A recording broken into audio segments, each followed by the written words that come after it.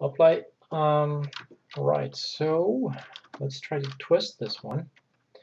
And we're going for radial. Hey, come on, radial. And we're going to twist this area. Something like that. Okay. And this one is pretty much where it should be. But it would be nice to be able to snap this one to a point or the middle of an edge. So I'm not really sure. And that goes for all of the other edges and controller handles as well. These guys, to be able to snap them. Anyway, so you got that, and then you try to rotate, but then it looks kind of, well, funky. It's not that bad though, actually. In this case, the result was much better than I thought it would be. Maybe because I was using Action Center mouse instead of Action Center selection. Yeah. So Action Center mouse can go over here. That's going to create that. But if I click on that center, we get some cool result here. So that actually bends this in a quite nice way, actually. And that could be, let's just tab that. And that could be what you're after. Creates a pretty cool result. Doesn't quite maintain the volume, but not that bad either. The other thing you can do is, let's see. So I can take some of these guys and you can create a weight. And you can blur that somewhat. Now you can use fall off weight map. And got somewhat the same result.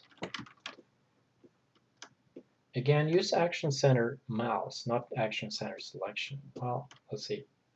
Okay, so Action Center selection will create something like this. Probably not what you want, could be, but Action Center mouse will create something like this. Again, tab it to see what it's going to look like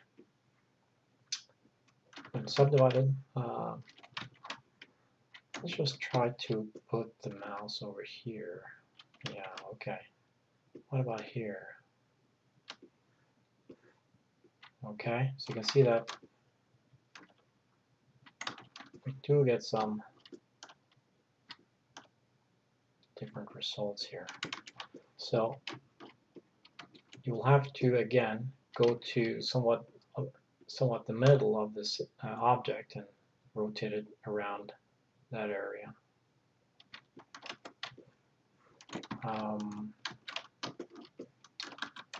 Now, what if I had two of these guys? What if this one was like that too? And then I tried to use the rotate tool and the weight map. You'll see that the first one works fine, while the other one just goes bananas.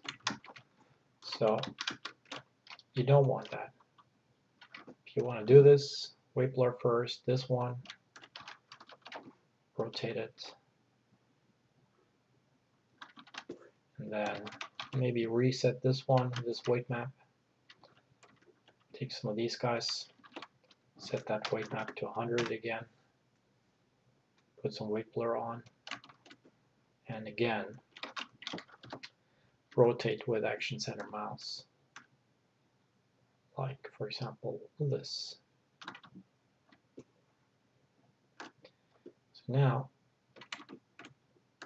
got that, and you got something that looks pretty cool. You can see it almost maintains the volume. Of course, for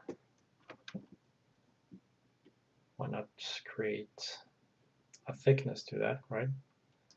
So use thicken here.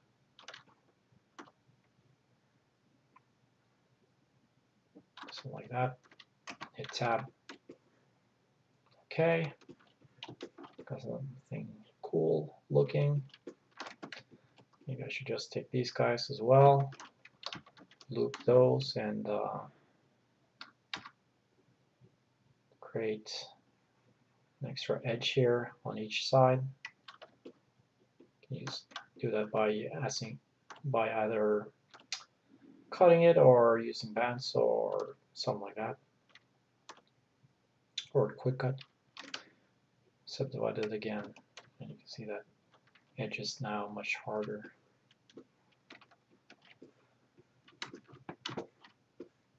Okay.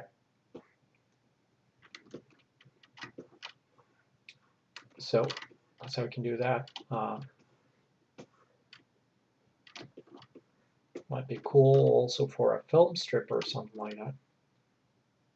But again, it's not gonna maintain 100% the volume. If you want to maintain the volume on this one, you probably want to do this in layout or something like that instead, using some kind of spline deformer, either the one provided by NewTek or the one from Deep Hunt.